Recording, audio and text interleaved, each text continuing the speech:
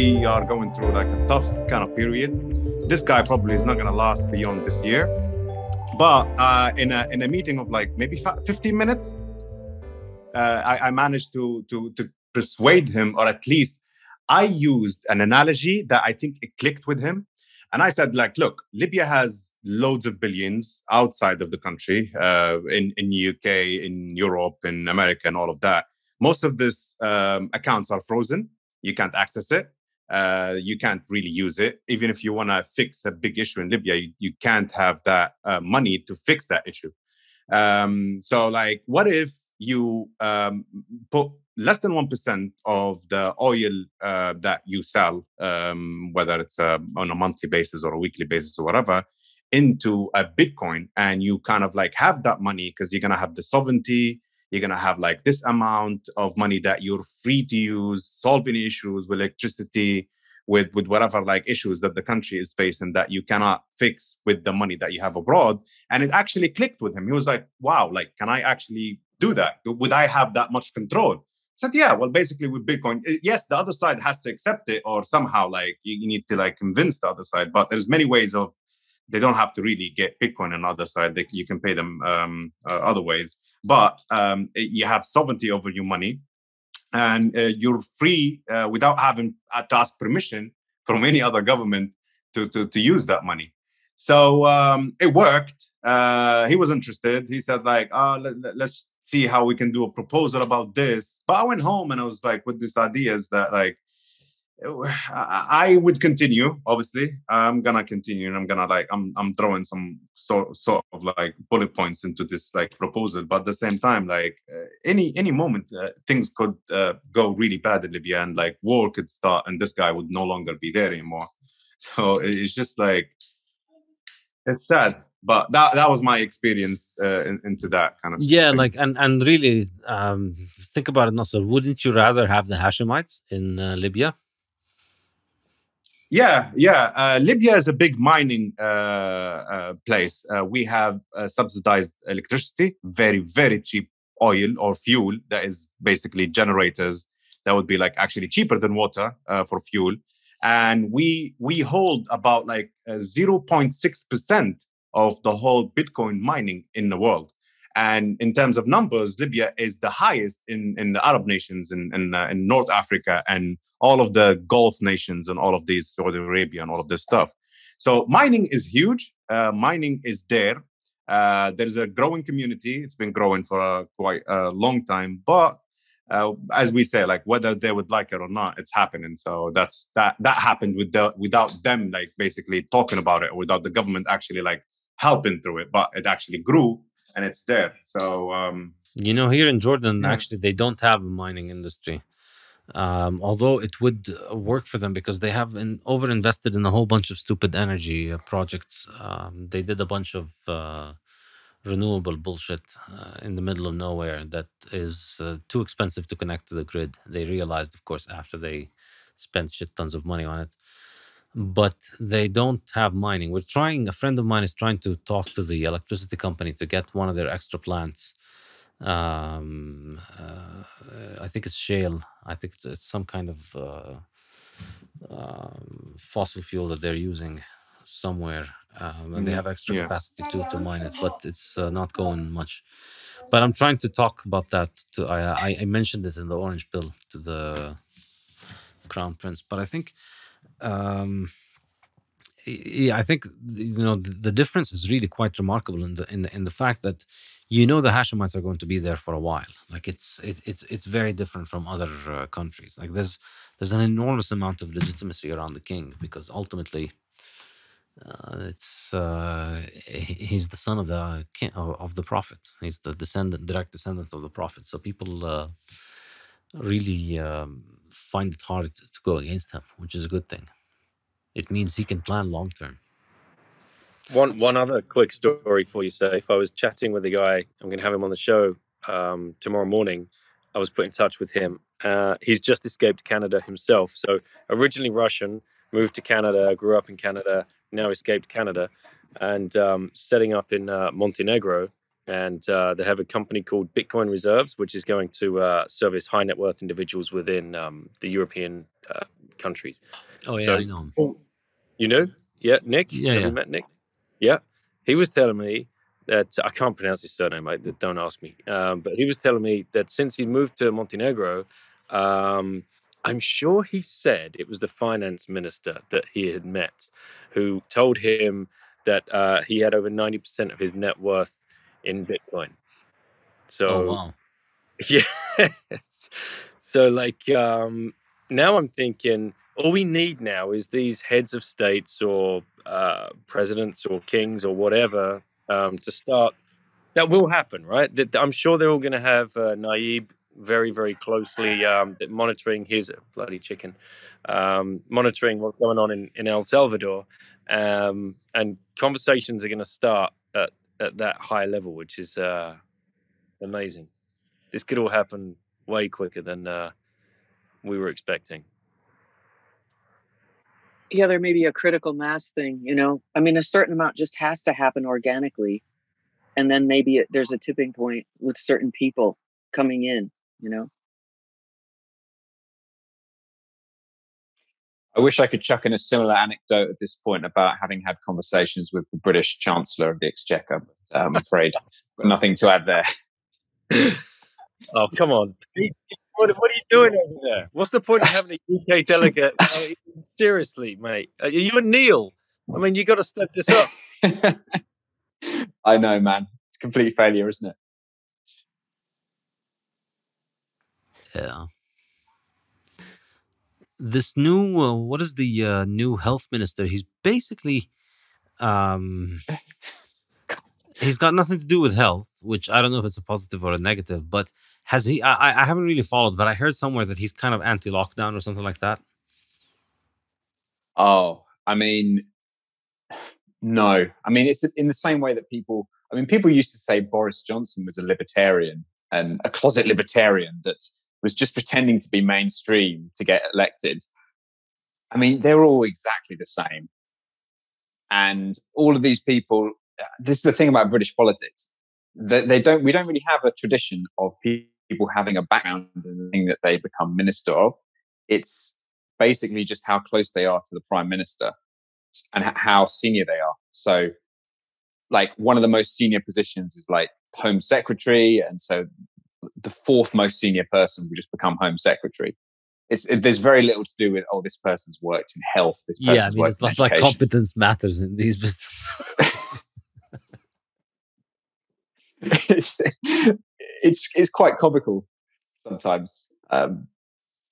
They'll announce it. There'll be a cabinet reshuffle, and they'll be like, "Oh yeah, this guy that's on transport's now on education," and then he'll just sort of come out and give this statement saying, "Yes, I'm really looking forward to to doing all of these random things with education." Like, dude, you just found out about this 5 minutes ago. You already decided what your new policies are. It's kind of comical to watch. Yeah, it's comical everywhere.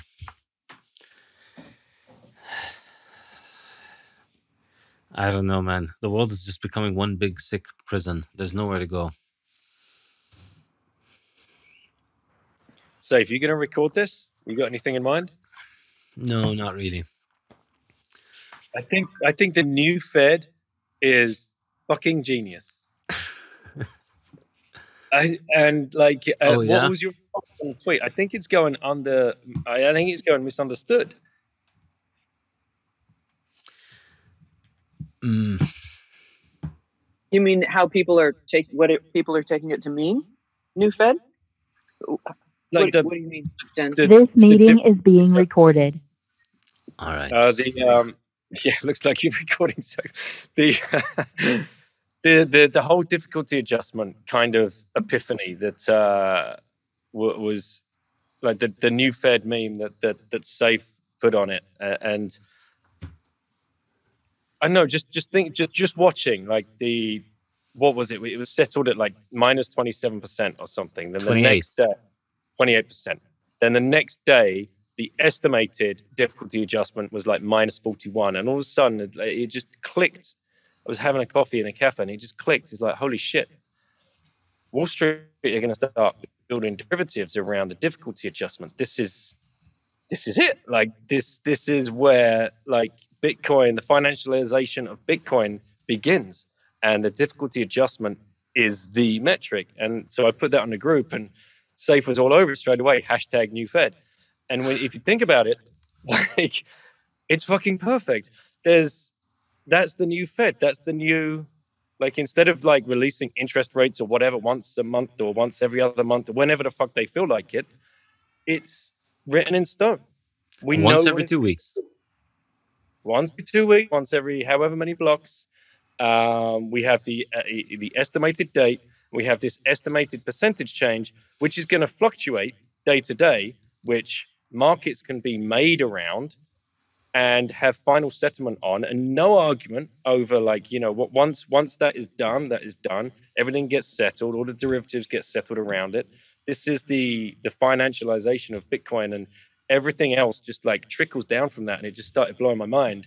And then, yeah, Safe threw out the hashtag new Fed meme on the group, and we don't have to read through minutes anymore. Like, what's the fucking point? It's there. It's all there in front of your eyes, and no one's controlling it. Anyone can look it up. And the interesting thing about it is that you can think of the difficulty as being the one numerical summary of the real world that Bitcoin takes. You know, Bitcoin has one input from the real world other than the transactions, you know, all of the mining and all the economics of it and all the market of it. There's only one input, and it's just how much hash rate we throw in. And it takes all of that, and every 2 weeks it looks at it and it gives it an estimate, and it says, yep, you know, this is this number. This is how tough you guys are. This is how hard you tried to mine Bitcoin. This is how much you want Bitcoin. All right, I'm going to give it to you that hard. And it's just, you know, it has no idea what's going on out there in terms of people buying and selling, people investing in mining, people banning mining in their countries, people transferring their miners halfway around the world. All of that's going on, but, you know, it has no way of telling except through the hash rate. So it just has the hash rate to estimate how much people are trying to mine this thing. And that gives it effectively, you know, that's the way in which Bitcoin understands its own market value. You know, people are mining so hard right now that these 6 1/4 coins plus transaction fees that we're giving out, I'm speaking in the name of, I'm sort of doing the internal monologue of the Bitcoin network here, so humor me for a minute, but we're giving out 6 1/4 Bitcoin, and this is how much people want them. This is how hard people are working for them. This is roughly how much they can expend on them in terms of resources. And so it's amazing that you think about it. This really summarizes everything that takes place in the world market for Bitcoin, like everything, all the buying, all the selling. It all boils down to this. It determines how much people are mining, and it determines how much hash rate there is, and therefore it determines the difficulty. And so the difficulty is always adjustment to keep the output constant, regardless of what is going on in the world. We're making one block roughly every 10 minutes, and we're giving out this many Bitcoins according to schedule. And that's it. And it's amazing because what's astonishing about it is that this could work as a game between 10 people, and it could work as a global monetary system. It doesn't matter. It's just, we just raise the difficulty of the math problems. There's just so many numbers out there for us to tap into that we can just keep making it harder and harder, and the system can continue to scale. That's really, like, that's the limitation on Bitcoin scaling effectively. It's just finding a limit to numbers. You know, if we get to a point where we find all the numbers that are out there and then we can't raise the difficulty anymore, then yeah, I guess Bitcoin stops scaling. But I'm pretty sure we still haven't found a limit to numbers. There's no highest number in the world. So it can just continue to grow infinitely because the difficulty can continue to rise no matter how much economic value comes on the network. It's amazing. And it's all based on truth, right? Like you said, like the hash rate, it can never lie. That's all it knows. I mean, we can have as much conjecture around it in the world as we like. We can have, miners hedging, like you're saying, people are moving miners, from China to the US or wherever else they're locating to. And this is, a costly operation. But if there was like a really good derivative market based around the difficulty adjustment, they could have very highly skilled traders, financiers, or consultants helping them make decisions on what they're going to do. The whole market blows up. You've got speculators and traders wherever, whether it's on in hedge funds or in Main Street banks or Wall Street. It doesn't matter. They can conject as much as they like, and they can argue about it's going up, it's going down. But ultimately, when it comes to that final block of that epoch, that's it. It's settled. Move on, guys. You got another 2 weeks. Go start the whole thing again. There's no minutes. There's no he was wearing a red tie when he walked in. There's no what color suit was he wearing. It's pure. And it's blowing my fucking mind, Safe. It's amazing.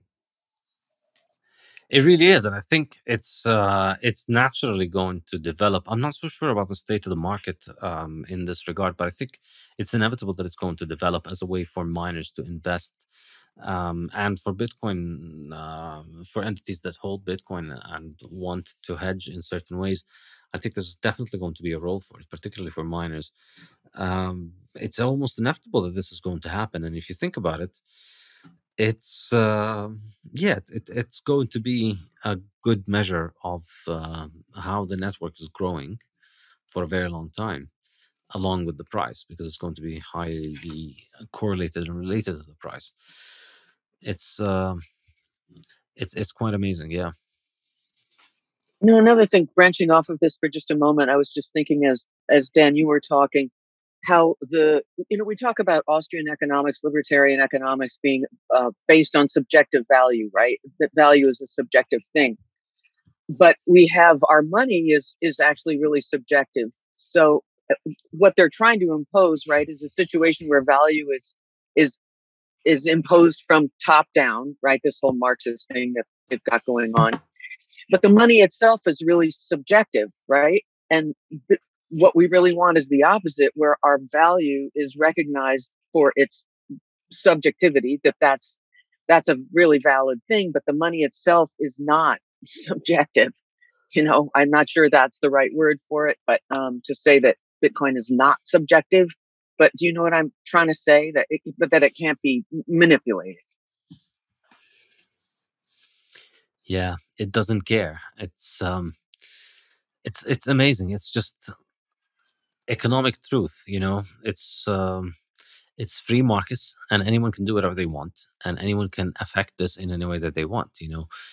You can make these numbers go up by buying yourself and by mining yourself, or you can ignore them and you can take or you can short them, but talk doesn't cut it. That's the amazing thing about it.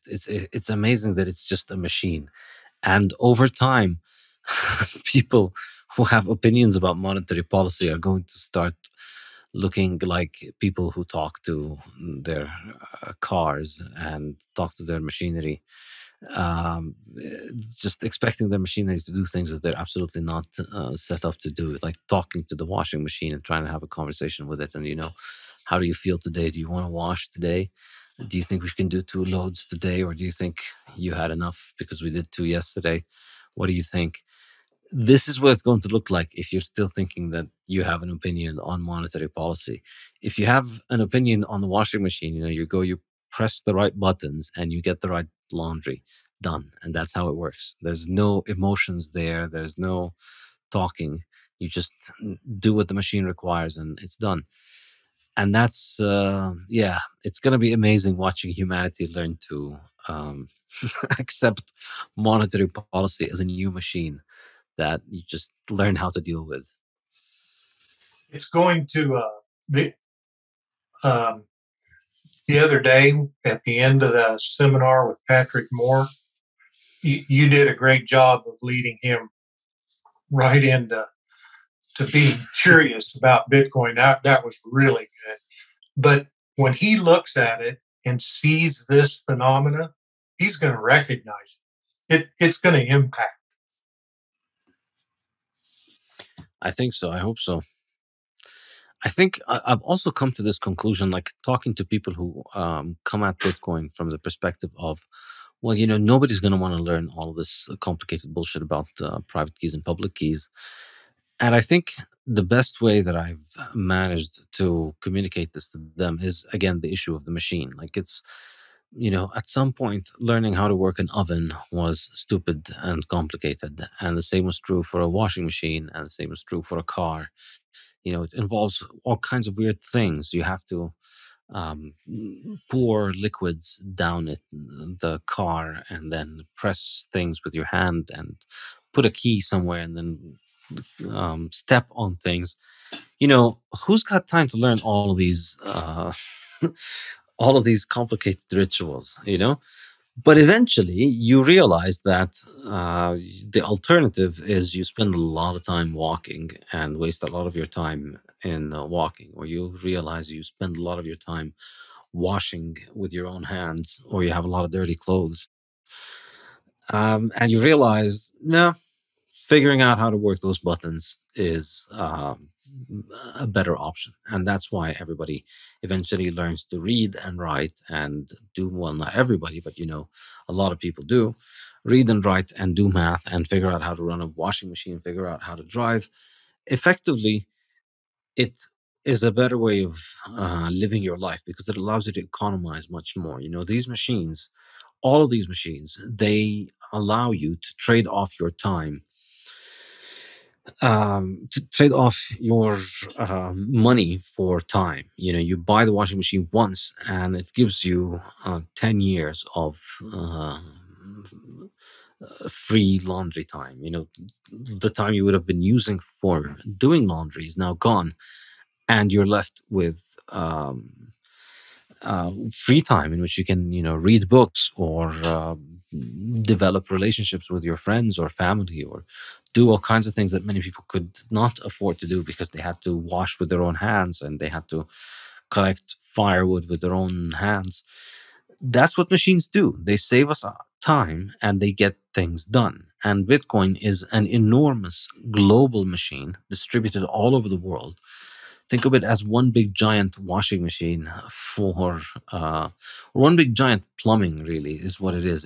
It's plumbing. It's one big giant plumbing structure for money and for economic value, and it's one big plumbing system that exists all over the world for moving value around. And you may not like the rituals, but over time you're going to realize that these rituals involved with using Bitcoin for private keys and public keys, all of that stuff and addresses, it's going to be easier than dealing with the consequences of manual monetary policy. Just like whatever complications the washing machine involves, it's still much better than dealing with having to wash with your own hands. It just wins. Most people who have the option, the vast majority of people who have the option between washing their clothes with their hands and washing their clothes with their washing machine, choose the washing machine. And higher productivity does that. And I think people need to start thinking about it this way. And this is one of the things that I really like about Michael Saylor's glorious entry into the Bitcoin world, is that it really reframed the discussion in engineering terms, which is really helpful because, frankly, even I get a little think that we could take it a little bit overboard with the political focus on the thing, on the political and economic and social implications of Bitcoin. That there's a very powerful engineering case out there for explaining Bitcoin as a monetary system, which I kind of do in the Bitcoin standard, but I think Michael Saylor does an incredibly more powerful job in explaining it in that sense. It's just a much more advanced machine than all of the bullshit that we have. We have tried all the other things. Gold is very expensive to move around. Government money is inflationary. Bitcoin is not inflationary, and it's very cheap to move around. And you can yell, you can shout, you can cry harder, you can cry much harder. You can't change that very real reality. You can refuse to believe it, you can refuse to think about it, you can stomp your feet like a child and say, I don't want to play this game. But it won't change the reality. If you're going to put your money in government money and if you're going to play government money games, you're going to be burned with government money prizes. And there's no prizes for guessing what those prizes are. It's very well known. You get into government money, you're going to get significant reduction in the value, and your businesses need to continuously outperform a very high threshold, very high hurdle rate in order for you to be making good returns. And if you have gold, you're paying enormous amounts of transaction fees and you're still not keeping up with inflation in real terms. You're not even keeping up with the prices of lumber and most agricultural and commercial and industrial goods. Well, industrial, gold does better than most industrial goods, I think. Well, it depends on what time frame, but it's not doing very well. Bitcoin, on the other hand, is protected from inflation and you can move it around, and it has enormous upside growth in liquidity. So has a machine for storing and moving value into the future and into space across the world. It's quite literally unmatched. And people just need to start accepting it and understanding it. And it's it's sad that, for the world's midwits, for the people who take their understanding of the world in terms of just looking at how others behave, this basically, I think a majority of people think like that. They don't want to work themselves too hard in thinking about what's actually going on. And so they just look at the people around them and they take cues. And, they see somebody who looks like they know what they're doing. And they just think, all right, let's just listen to that guy. And it's sad because those people, they can't get past finding fault in Bitcoin and Bitcoiners and their own personal problems with Bitcoin and Bitcoiners enough to just understand that it's a machine and it doesn't give a shit about you and what you think. And you're effectively out there trying to talk to people's washing machines and tell them, you shouldn't do one more load a day, or you should go on strike. It's a machine and people can use it and benefit from it. And if you don't want to use it, you're only hurting yourself. So it's sad that a lot of these people, they get stuck in the world of Bitcoin from the fact that they see a bunch of people on Twitter or on Reddit or on the internet or on TV talking about Bitcoin with enthusiastically, and they switch on their negative defensiveness and it challenges their their status programming, and they just become hostile to it. And it's sad that we're seeing it's really the Luddites. There was a point in the Industrial Revolution when peasants would organize times at night where they'd meet up and go to factories and destroy the factories because they were worried that machines are going to take their jobs. And this was a serious problem in England for a certain point in time. And really, the no-coiners are going to be remembered like that. Like there was when we first invented what in a few hundred years I think is going to be known as money. The word Bitcoin is going to be money, and effectively everything else was going to be crappy shit we used as a substitute for money before we managed to actually build proper money. There's going to be a little footnote in history, just like we spoke about the Luddites right now.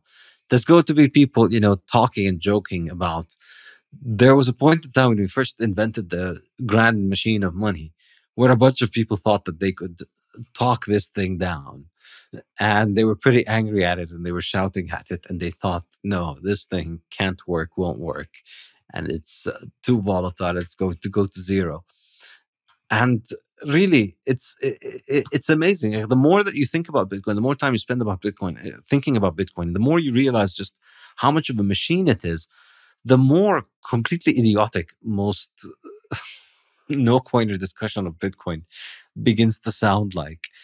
what are you people talking about? Why do you think your opinions matter?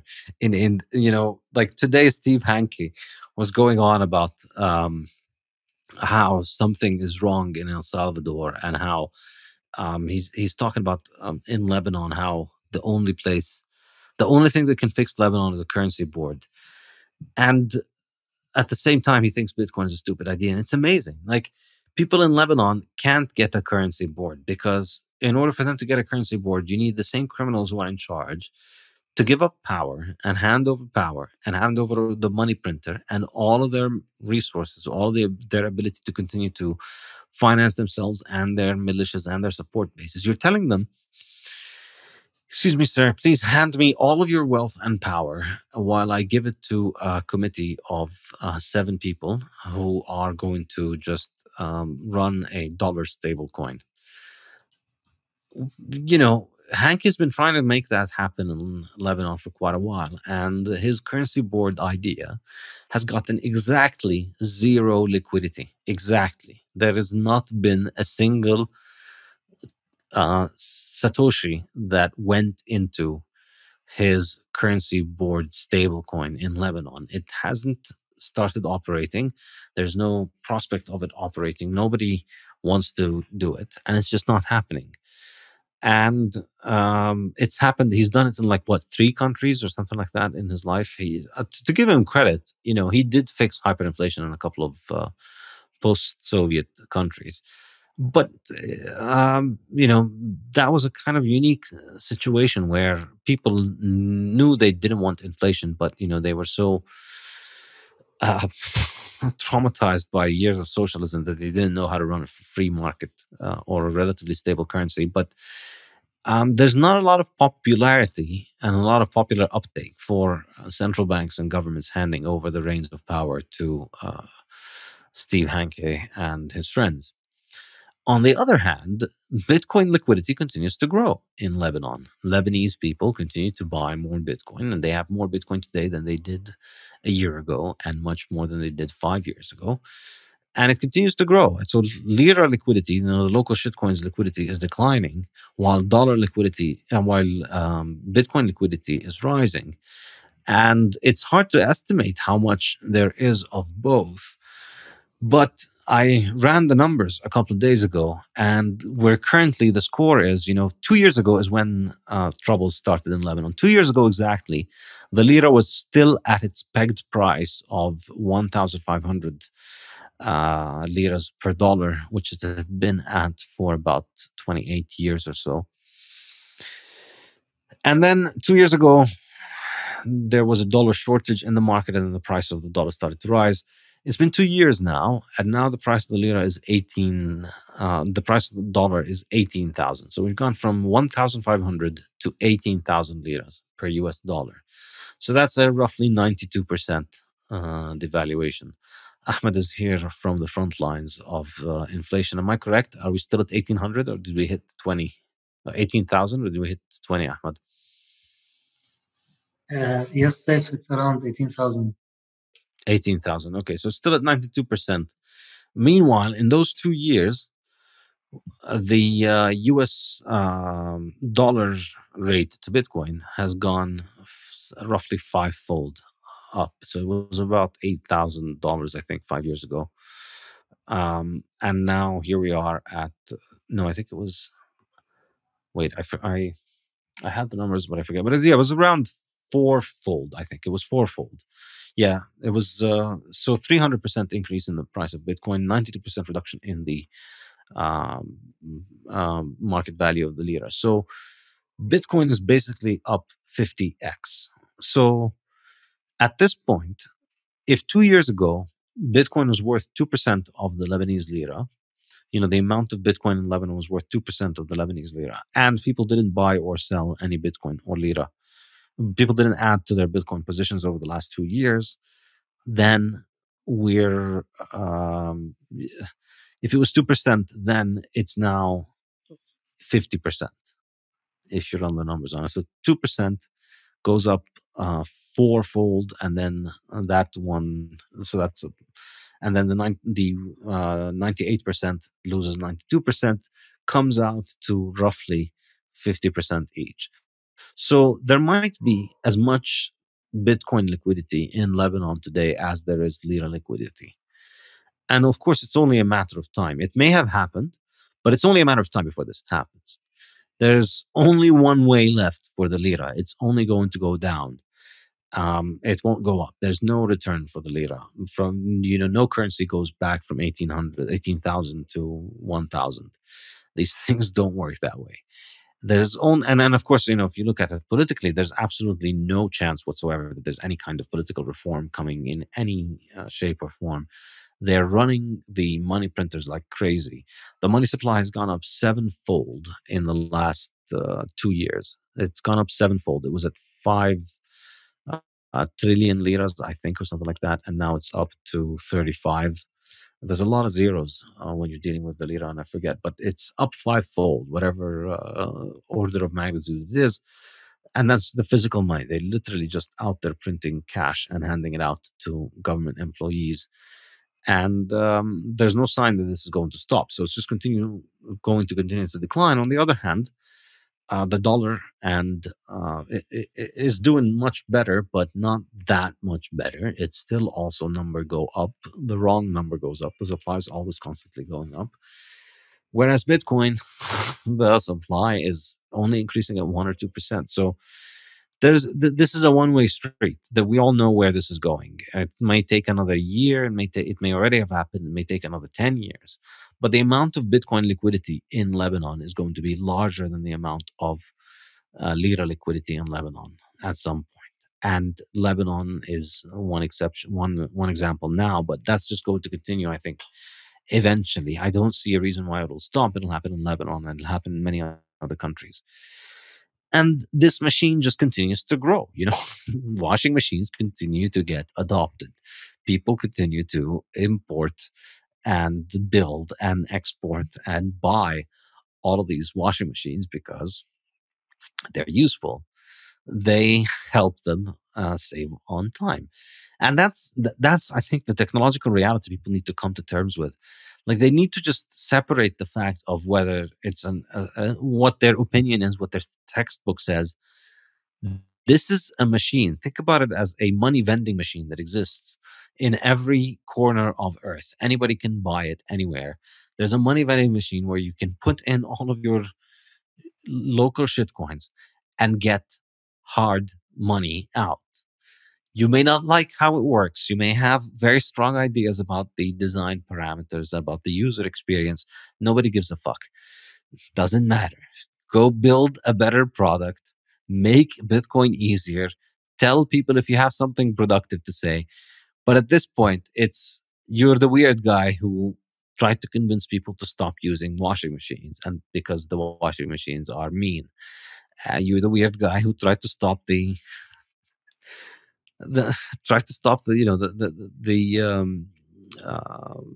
textile machines and tried to break them because you thought they're going to be bad for humanity. It's just a machine. Separate your emotions from it.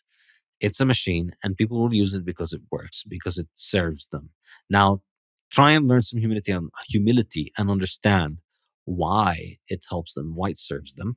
Why is it that your currency board has not reached the level of adoption that Bitcoin has reached at this point, which has possibly exceeded the local currency and may well exceed it in the next few years. Why is it that all over the world, Bitcoin is running at around $600 billion of market capitalization, whereas your currency boards have, two small Eastern European countries or 3 small Eastern European countries that have adopted this many years ago? That's the way to start thinking about machines. Why is it that everybody in the neighborhood is getting a washing machine? Because they can now afford to learn to read, because they don't have time. That they finally have time to read because they don't have to wash their own clothes. Think about it. Wouldn't reading be nice? Wouldn't having some savings be nice? It's amazing. These people don't see it, and it's only going to get funnier, and I'm here for it. I'm here to make fun of them every week on this podcast, on Twitter, day in, day out. and it's for their own good. Eventually, they're going to see it, and I think the earlier they get exposed to the idea that they're being complete fucking idiots, the earlier they'll snap out of it. So it's for their own good. Don't you think, Safe, that it's kind of it's really an adolescent point of view? Because when you're in adolescence, most people anyway, are terrified of peer pressure, and they're just going to go with what you were starting out this whole most recent rant kind of saying, is that people will listen to what other people are saying and just kind of model their behavior, their thoughts on that, right? And that's a very adolescent kind of point of view, and that's how most, I think, people function. They're not really forward thinking. That's just the way the human race seems to be. I have a question for you about stock to flow model, and if you feel that it correlates or see that it correlates, how you think it correlates through this time of maybe, I don't know, maybe this time could have been predicted or was by some people, but by this time of lockdowns and, economic breakdown and everything, how do you see that model correlating with these times? I think it's pretty incredible that it's still pretty much holding on. Like it's, if you look at it at the, let me dig it up. If you look at the error margin at the standard deviations, the predicted price has not been out of the one standard deviation for pretty much 7 years. I think it was January 2014. Yeah, January 2014 was, or maybe February 2014 was the last time that it was at the top of the, it was outside the two standard deviation models, two standard deviations error margin, which is pretty incredible because what a model really says is that it has a 67% confidence in the one standard deviation range. So that's the dark blue band. If you're listening to this, go to S2F multiple on Twitter at S2F multiple and check out the Bitcoin daily stock to flow and price chart.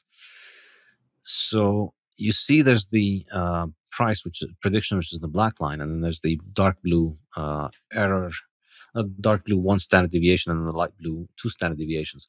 So we've been outside the one standard deviation for the last few weeks, and we were outside it for a few months longer than now during 2018 and 2019.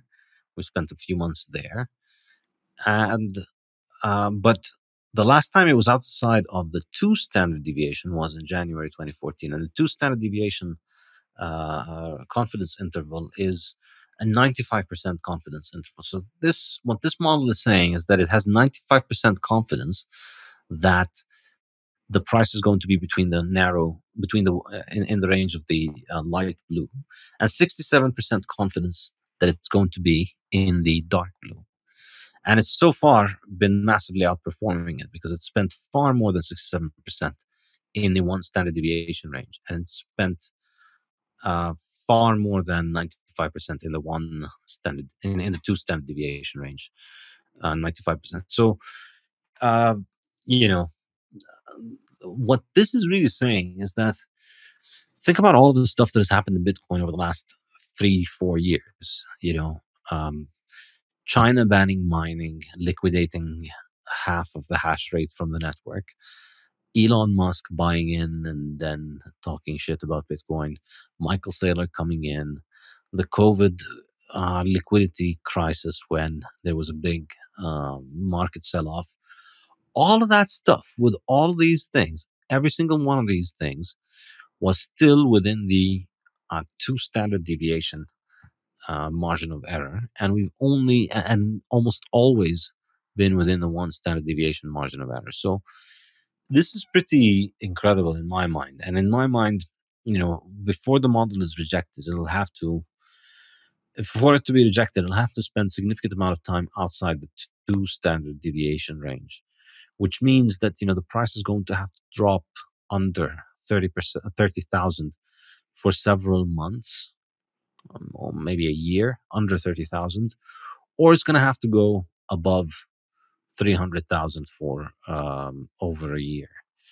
And that might sound like it's such a large range, but it really isn't, because this model has been holding from a price of under $1 all the way to a price of $65,000. And so there's always going to be a wide range. And it is a wide range when you look at it now, but it's not that wide of a range, actually, because there's an enormous amount of values under it, under $30,000, where the price could be. And yet it seems to still be holding to this kind of estimate. And it's kind of suggesting that, whatever's happening in the real world, the dynamics of the market of Bitcoin, because of the set number of Bitcoin, because there's only a fixed number of Bitcoin being made every day, the dynamics of the market are going to trend around it having this range of value based on past performance. You project it forward, you see that it's going to jump up, and it's going to go up by a certain degree. But it seems to still be holding so far. I think it's pretty fascinating. So can I jump in here? Sorry, Carrie, go ahead. Carrie. Oh, I was just going to say, that's a pretty strong case for it when you consider everything you just said, Elon Musk and Michael Saylor and the lockdowns. These are pretty dramatic effects, so I'd say that's a strong case. Yeah, Dan, go ahead. Yeah, thanks. Just thinking about it, Saif, just trying to pull it all, circle back around to where we started this. And we're talking about, we've been on this podcast before talking about the S2F, and, the debates rage far and wide on Twitter. All your models are broken, they're all destroyed and whatever else. And your classic meme of looking at praxeology and the S2F model. But then, bringing it back to an economic model that has this constant, which we've never had before, to look at one of these things, and tying that back to the hash rate that we started talking about. Have we ever seen the S2F model overlap with the difficulty adjustment, and how that has played a part in this whole thing? Because I would love to see that chart, just out of interest, and backdate that. Have you ever seen anything like that? And if not, what do you envision it might look like? Do you think it would make sense to what we're seeing with the S2F, or is that the constant? Is that what we're revolving around, like we began talking about?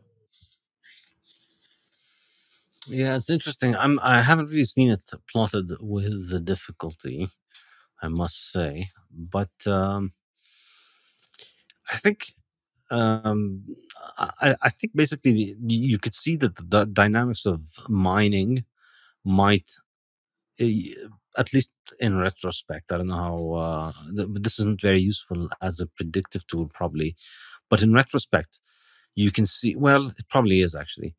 You can see that the times where the model was at the bottom of the one standard deviation range into the second standard deviation of the range, the light blue area, when the model was around there, these are the times when you have miner capitulation. This is the time when a lot of miners are no longer able to pay their rent because the price of Bitcoin is so low that if they sell Bitcoin to pay for their bills, they won't be able to pay for the rent and the electricity and the staff and all of that stuff that's involved. So when you put it this way, you see that when that happens, that's when the price bottoms basically for a while.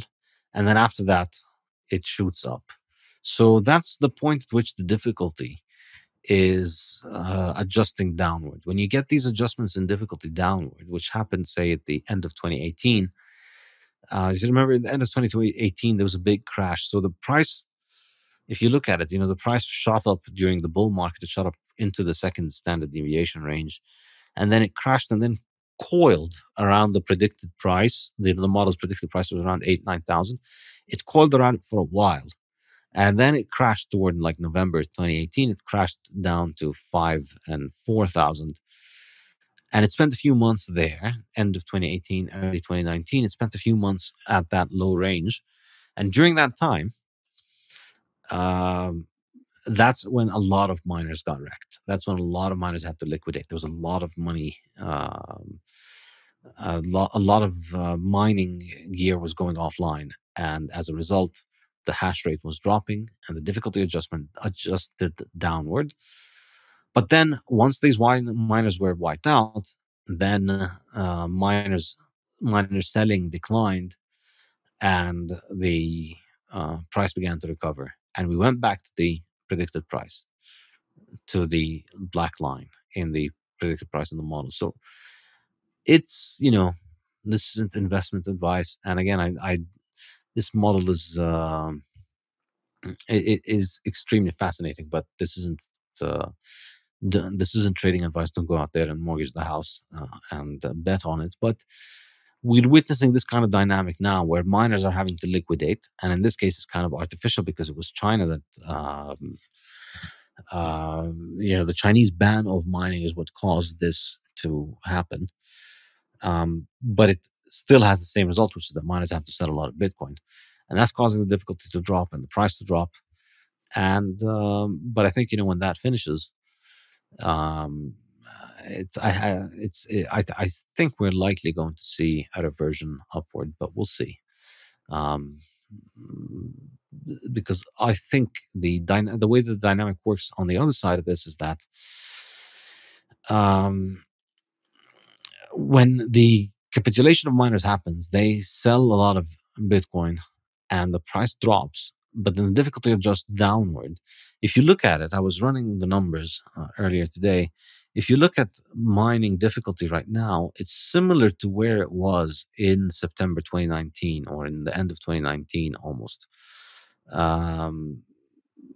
Or late 2019, early 2020, something like that. That's where difficulty is right now. That's where the hash rate roughly is. At that time, the mining reward was double what it is right now, but the price was about a quarter of what it is right now as well, or actually even less than a quarter. It was like a fifth of what it is now.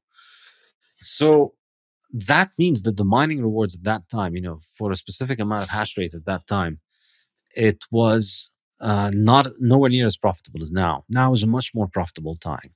So what this means is that a lot of miners can hold a lot of their coins. They don't have to sell a lot. And so this is kind of the spur of the recovery, which is that it leads to a lot of profitability for miners, so miners don't have to sell. So then the earlier oversupply in the market where miners were selling too much is now countered by miners. After those miners are wiped out and they capitulate and they're no longer selling, then the remaining miners are selling less. And because they're selling less, that causes more of a spike upwards. So I think we could perhaps see that. Maybe we will, maybe we won't. But the model, in order for it to stay interesting for me, it's already done incredibly in order to situate yourself in a place where situate the current price in a place where whatever happens is going to or stay in that range. It's hard to see it dropping significantly under 30,000 for a very long time, I think. Perhaps. Could be wrong, but you could see why that might not happen because, it seems that there's a lot of there's a lot of demand to be able to keep buying up new coins at this price.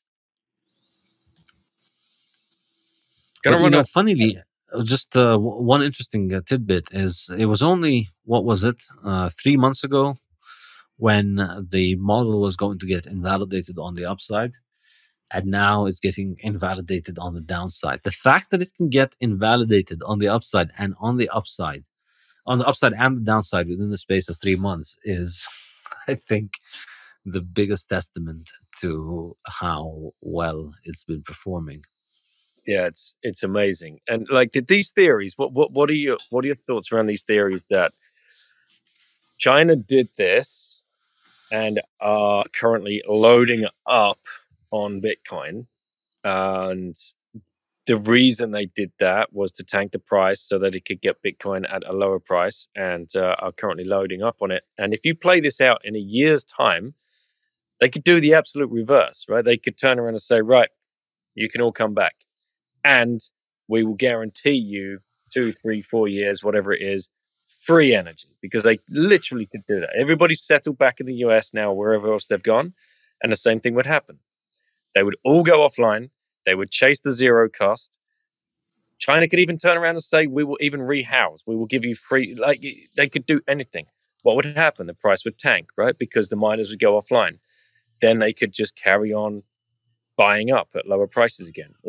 Am I thinking crazy shit here? Or, is this some kind of, I mean, it's great for Bitcoin in the long run because. Yeah, I think that the hole in that theory is that if China says, hey, miners can come and have free Bitcoin, that's not going to cause the price to tank, because the miners that are in the US, if they, hypothetically this happens, they're going to move to China.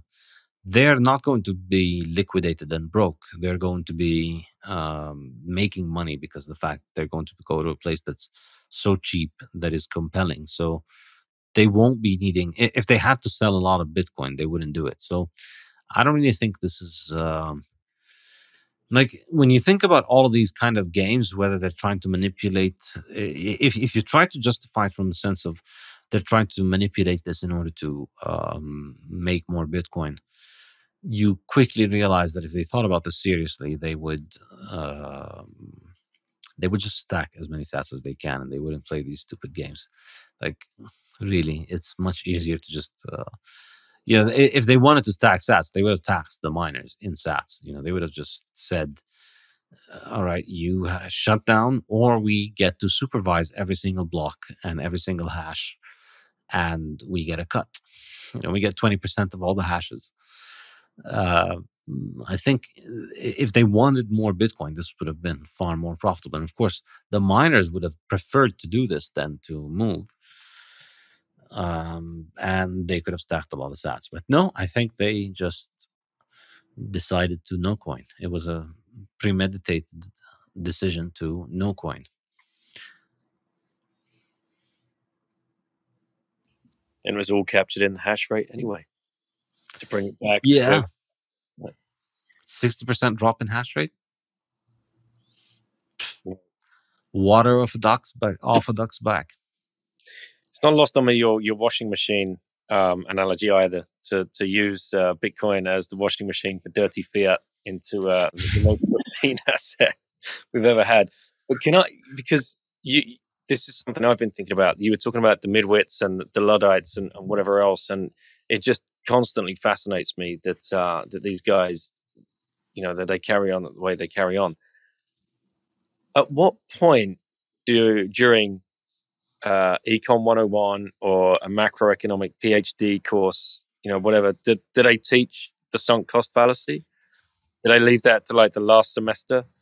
Is that the irony? Because like these guys now, that's what's going on, right? If they're 40, 50, 60 years of age, the sunk cost fallacy of facing up to a whole career term of lies and shadowy behavior and shady behavior, they can't face this truth of what's facing them. So I would love to know, at what point does that get taught? It rarely gets mentioned. Sunk cost fallacy is not mentioned all that much. Opportunity cost, of course, is the one that is the real glaring omission right there. I mean, they do mention it, they do calculate, but if if they really thought opportunity cost in college, everybody would drop out. Everybody who takes economics would drop out. It's not a sustainable business model to bring people into class, charge them money in order to tell them why they shouldn't have paid you money. Should have used their time more wisely. So it doesn't get a lot of play, and in fact, instead, economics is just a bunch of math. Essentially, fiat science devolves into just formalist math that means nothing, but you're out there and you're proving that you can do the math and you can solve the equations, and that's it. And just political posturing, basically. Poor people shouldn't be poor, and we should give people jobs, and people who work should get paid more, and just kind of like kindergarten Make-A-Wish hour, where everybody sits around and talks about how they would like to see the world. That's what it is, basically. Saif, can I ask a basic question? Sure. How do you personally define money? How do I what? How do you personally define money? I go with Mises and Rothbard on this. Money is a generalized medium of exchange. Anything can be a medium of exchange. Money is a generalized medium of exchange. There's no clear definition, the clear objective definition of what constitutes a money. Because generalized is a relative and subjective term. But medium of exchange has a precise definition. Medium of exchange is something that you buy with the intention of buying it. It's distinct from an investment. An investment yields returns, and a consumption good is something that you buy because you want it for its own sake. But a medium of exchange is something that you buy purely in order to exchange later on for something else. So that's what a medium of exchange is. Now, among these media of exchange, very few will be money. Will be general media of exchange. Correct. All right. Well, we're running over time for today. It's getting a little bit late over here. Anybody else have anything else they want to talk about? One last question, Saif. Yeah. One last question. Yep. Is it coming home? Looks like it. I don't know. If England's gonna win a tournament. Come on, you know it. You know it to be true. I know. I mean, Liverpool won the league, so maybe even England will win. I want an insightful Saifedean answer. Is it coming home? I have to admit, this is the first international tournament that I haven't been able to watch regularly since 1988. Since the European Championship in 1988. I've watched every tournament, but not this one. Having said that, I mean, I think, it's just the French were strong favorites in my opinion, but they messed it up. They have too many egos in the squad, and it didn't work out. And the Spanish don't look too good. The Italians look good, but they don't have as much. They don't have as much big game quality as the English do. Like the English have a lot of players who've played Champions League finals and Champions League later rounds more than the Italians, I think. So it seems they have more experience and may be able to pull it off better. But you still can't write off the Danes. Home advantage, both games. Oh, yeah. Yeah, and it's it's amazing. Now they're going to let 60,000 people pile into Wembley and then still go back to lockdown. It's incredible. Probably because UEFA told them, you know what, we'll go move it somewhere with fans. And they said, no, it's okay. We can get 60,000 people into a stadium, but then we'll go back to locking them like cattle. It's so sad. Absolutely. All right, mate. Thanks. Great rip. All right. I'll see you guys on Wednesday. Take care. Thank you. Take care. Cheers. Bye-bye. See you, everyone.